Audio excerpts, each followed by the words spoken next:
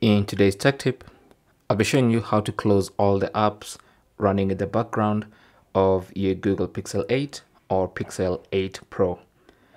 So you might be on the home screen like this and you think that there's no app running, but if you go into multitasking mode by swiping and holding like that, you should see that you have several apps running in the background. So to close an app, just swipe up and that app is now closed, and you can do this for all the apps running in the background. If you have too many of them, you can just swipe all the way to the left and you should see the clear all button.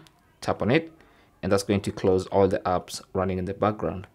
And now when you try to go into multitasking mode, you should see no recent items. That basically means there's no app running in the background. That should help with your RAM and also saving your battery. Thanks for watching. Leave your comments and questions down below and good luck.